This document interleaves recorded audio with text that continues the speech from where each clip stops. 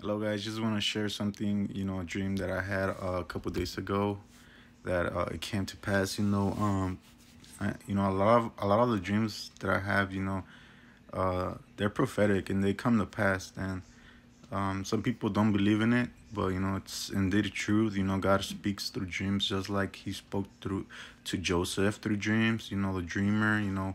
Jacob's son. And a lot of people in the Bible, and just want to share what I posted on my Facebook real quick. Look, I posted on August 30th, 8:31 a.m. It says, with the extreme heat that's going to take place this week in Southern California, fires might break out huge. I had a dream where the Riverside area was burning big time. I wasn't sure, if it was like the Riverside City or Moreno Valley, but I knew it was somewhere in the Riverside area, which is, the county of Riverside. And it says, be careful out there, guys, and always be ready to evacuate if something happens. God bless.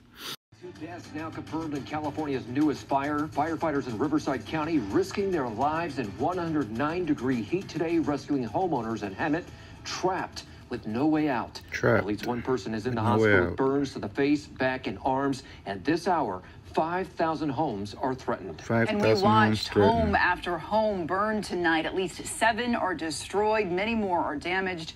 Now, 6 hours in, firefighters are facing 92-degree temperatures at last report.